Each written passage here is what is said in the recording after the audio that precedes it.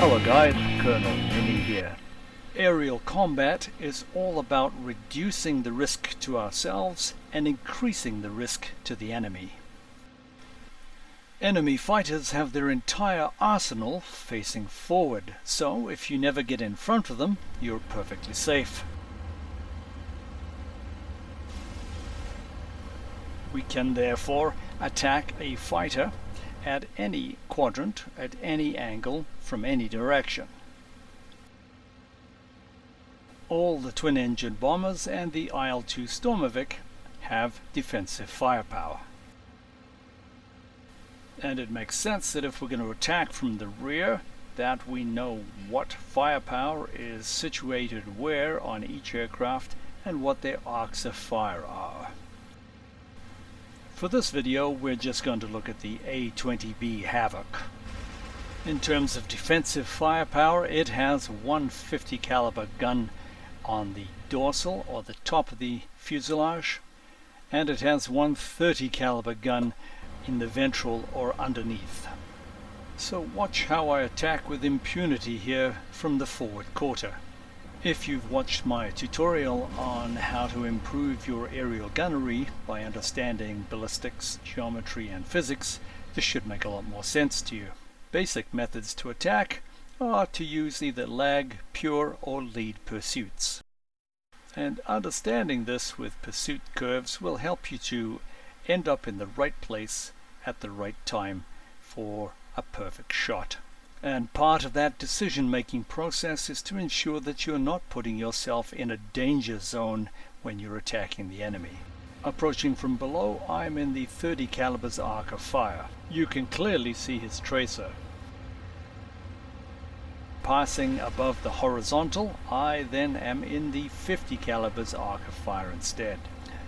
In this case I was lucky, but it's stupid for me to put myself in this position if there are alternatives to attack these aircraft. You can see the danger I put myself in here by flying behind all these bombers. So I changed tactics and start attacking from the side. And this requires the greatest skill for deflection shooting. That's one. And by flying parallel to the formation, I stay out of the way of those .50 calibers until I'm ready to make another attack. And here he comes.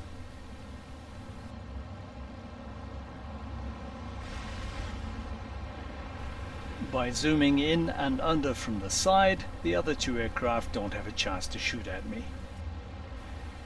So I've damaged all three aircraft without any damage to myself.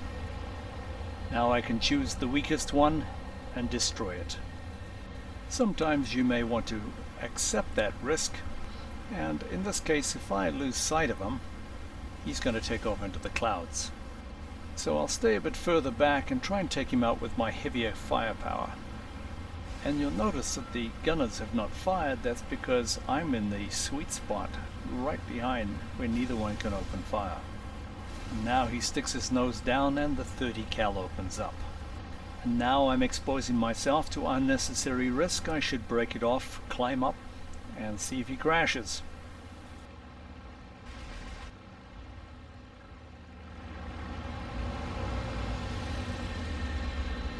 One of the things we discussed in the aerial gunnery tutorial was the fact that in a turn your bullets will fly out from the center of the turn.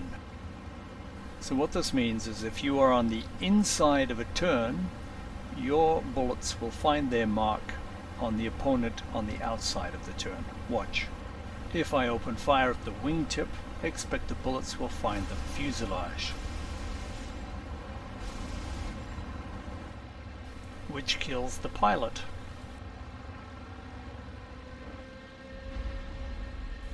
Another example here of staying on the inside of the turn to achieve the shot.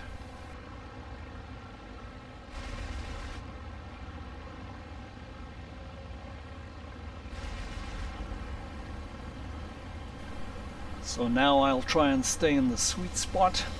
If his gunners are alive, they can't see me because of the smoke, and I'll just wait for him to zigzag in front of my bullet stream, and eventually he will come down.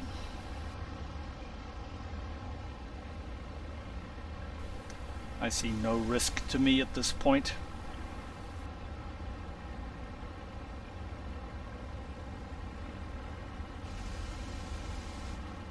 Another method to approach an unsuspecting bomber is to be right underneath him and climb almost vertically to intercept.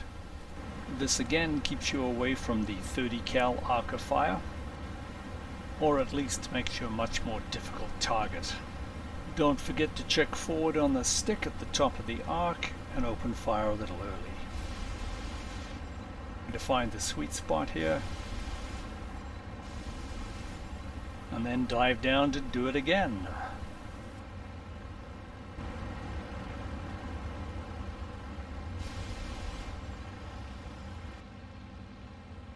This bomber is on the approach to landing. And of course my favorite, up close and personal. Just when everyone's relaxing, thinking they've made it home safely. It looks like the 30 cal cannot be depressed that low, which is perfect.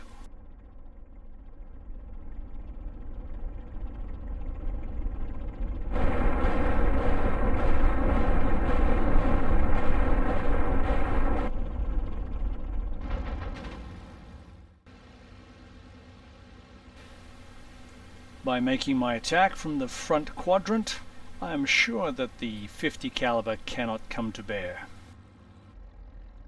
It's a pity he stopped. It's all about risk versus reward. No risk to me, and no reward for him. And once again, planning to attack from amidships. That's not going to be a problem with that 50 caliber.